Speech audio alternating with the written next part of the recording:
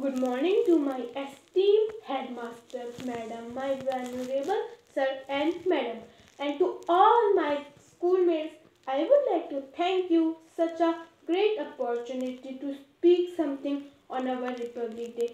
My name is Akshitha. I study in class 7. My school name is Sen Global. Republic Day of India is celebrated on 26th January every year. It is a national holiday. On 26 January 1950, the Constitution of India came into effect.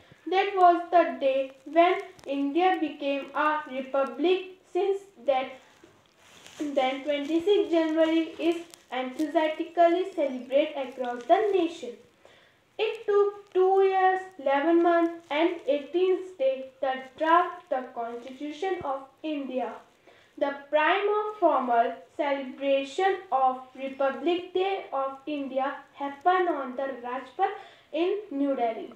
The chief guest of this function is the President of India. The President hoists the flag at the Rajpath on this day. The entire nation celebrates it one grand level. Thank you. Happy Republic Day.